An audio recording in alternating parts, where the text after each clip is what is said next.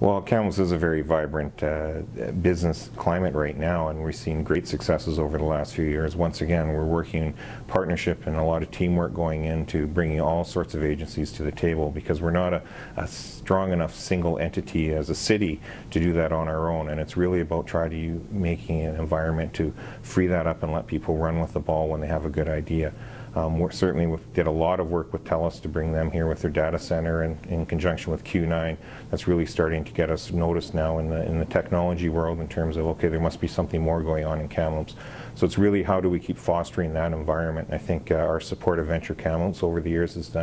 served us very well. They've done a lot of good work, and I think we need to keep supporting them and working with them. You know, they're a very determined group, and they have a lot of perseverance, and that's really what we need to do, is keep supporting these groups, the Chamber, other agencies like that, to let people really have the freedom to try to explore their entrepreneurial side, and at the same time make sure that you know, the nuts and bolts of the city operation are protected at the same time.